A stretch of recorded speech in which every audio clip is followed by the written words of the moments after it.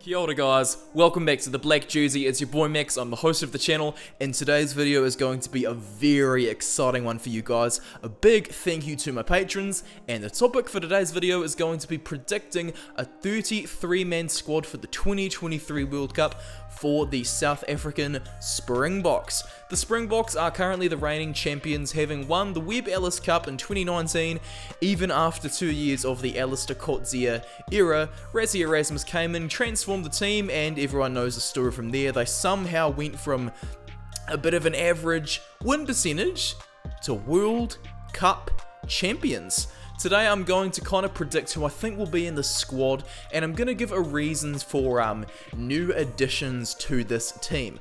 I'm going to just kind of make this with kind of the idea at the back of my head that these guys are all going to be injury free as well. As we all know, rugby players tend to get injured.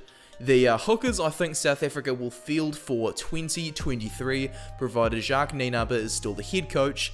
The first choice hooker I think will still be Bongi Mbonambi. Yes, he's still in his 30s.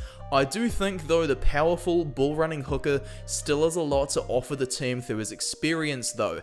Type 5 forwards don't seem to retire as early as the backs do, so I think it's safe to say we could see Mbonambi stick around, considering he's played a huge portion of the minutes at the number 2 jersey, and it is a position in the team's spine. Malcolm Marx I also think is going to stick around. A lot of people rate Marx as a better player than Mbonambi. I kind of don't really think he reached his potential, but I think he is still indeed a very, very good player. I think we will see Marx remain as well. He could even make it to 2027. I think the third choice hooker is probably going to be Joseph Dweeba. It took him a wee while to get some minutes going under Nienaber's first few tests, but he started to kind of get integrated more and more into the team, so I think it's quite safe to say he'll fight off the likes of Aka van der Merwe and Skara Ntubeni, who are getting a bit too old, and he's going to remain the third choice hooker for the Springboks. We might even see him start a few tests against Wales in the mid-year series to kind of get his confidence going up. The props, it's quite obvious. We are going to see Stephen Kitsoff. He is going to reach 100 tests if he avoids injury. I also think Ox Enche will remain around. The guy isn't even 6 feet tall, but he's a very, very heavy and muscular guy. He's pretty much impossible to move at scrum time, as is Kitsoff. Trevor Inyekani I think will go as the third loose head prop for the sake of his versatility. We may even see him in jersey number 18 during the tournament. Controversial, I know. Franz Malherbe I think will stay. Some people think he is a bit too heavy for a professional athlete, but hey, I think he's going to remain. Thomas du Toit I think will stay on board as well. Thomas du Toit is very promising. Another very promising guy I've got here is uncapped. His name is Cobus Elof. I hope I'm saying his name correctly. He plays for the Melbourne Rebels right now. Yep. Try scoring machine.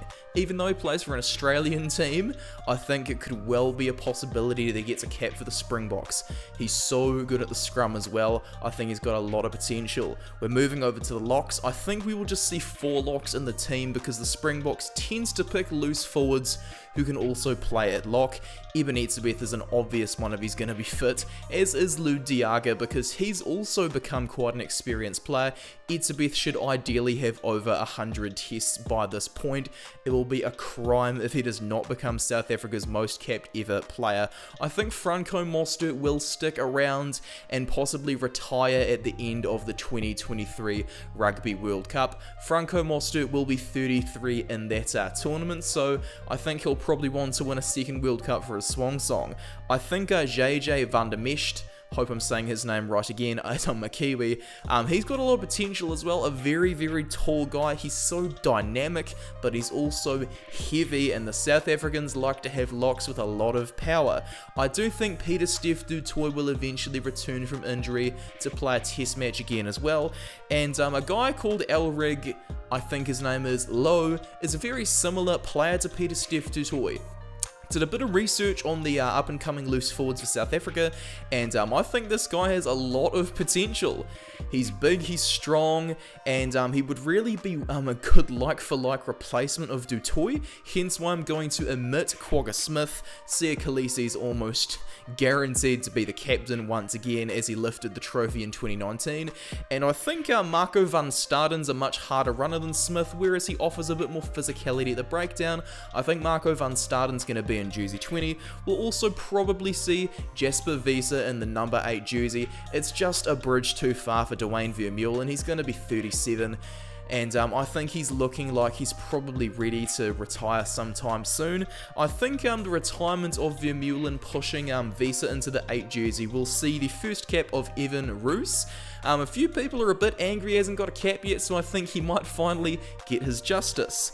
Now, with the halfbacks, a bit of controversy again. Faf de Klerk will probably keep starting. Corbus Reinach, I think, is probably the closest player to de Klerk you're going to get in terms of tactical kicking, while I love the impact the guy brings with his running game.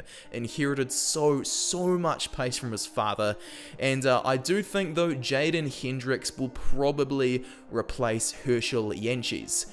Jantjies just, hasn't really been given a lot of faith by the coaches when de Klerk's been out, and they've tended to be starting Reinach whenever this has been the case, so I do think that indeed, yes, Jaden Hendricks will come in. Hendricks is a bit younger, so he's got a bit more time to become a world-class player, whereas Jantjies should ideally be in the height of his career right now.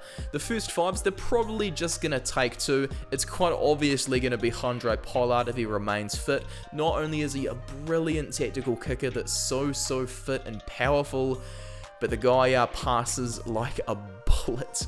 Elton Jantjies is probably going to stay on board as well. I would not get rid of him, but to be totally honest, I can't really see much changing with Elton Jantjies, whereas Herschel Jantjies hasn't really got quite the amount of experience as his namesake, who he's not related to. Into the midfield, guys, you're kidding me, right? If you're commenting someone in Lucanio Arm or Damien Dialendi, I don't think you really understand how important those two are to the game plan, because they have quite small outside backs, and Pollard mostly sits in the pocket for them right now as their tactics stand, so having big midfielders to be makeshifts forwards is quite important to them. For that reason, I do think we are going to see Jesse Kriel get dropped for the return of Andre Esterhuizen. I've seen a lot of people say he's a bit too one-dimensional, but bruh, he's got a cap before, he's very strong, he's got a good kicking game, and his passing, yeah, pretty good. I do want Andre Esterhuizen to return to the Bok jersey because, dude, he is so damaging, and he can defend as well.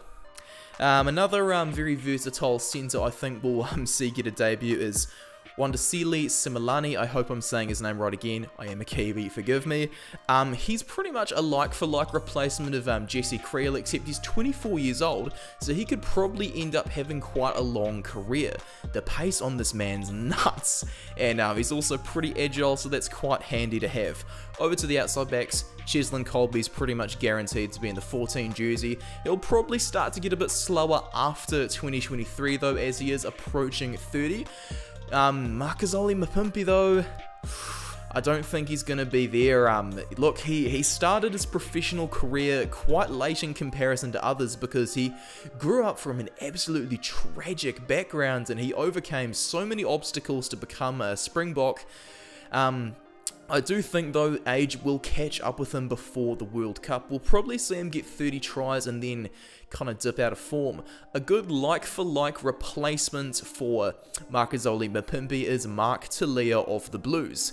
He was born to a Samoan mother and a South African father, and he speaks Samoan fluently. He first went to Africa in 2020 to play against South African Super Rugby teams.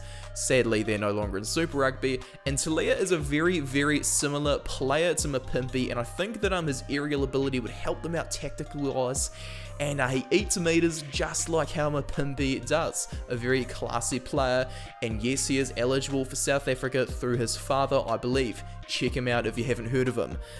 The number 11, 14 replacements, kind of that wing cover, I don't think it's going to be Spoo Nkosi. His attacking isn't quite there in comparison to Colby's, and we saw him get exposed a few times by the All Blacks and the Wallabies in 2021. He is getting quite close to 27 years old, and that's when wingers tend to fall off, so I do think we are going to see Afalele Fasi finally make his debut. He's been well overdue for it. I'm not 100% sure if he has got a cap, but if he hasn't, he deserves one, seriously. I cannot stop seeing the guy's videos, he's just full of talent. Yes, I do think it's the end of the line for Willie le Roux as well. Willie le Roux had quite a few dodgy games in 2021, so I think it's about time Damian Willemse becomes a regular starter for South Africa. He's been waiting in the wings for a very long time, and most importantly, he can come off that bench in jersey 22 or 23, cover both 10 and 15. That's why I think Jacques Nienaber is only going to select 2 specialist first fives. I do think Kerwin Bosch is finally ready for a recall as well. The guy's been so promising throughout his career, but now it's just getting to the stage where it's like, look, you got to make the most of this guy. He is a once-in-a-generation talent that you can't miss. So guys, that is the 33-man squad I'm predicting Jacques Nienaber, the South African head coach, to select for the Springboks in the 2023 Rugby World Cup. It's going to be quite interesting now that World Cup squads are being expanded from 31 players to 33. If you guys are ever keen to support me financially, you can visit me on Patreon and my PayPal tip jar. I also have an Instagram account, just hit 14,000 followers over on there. Thank you to everyone who subscribed to me so far and helped me to reach 2,000 here.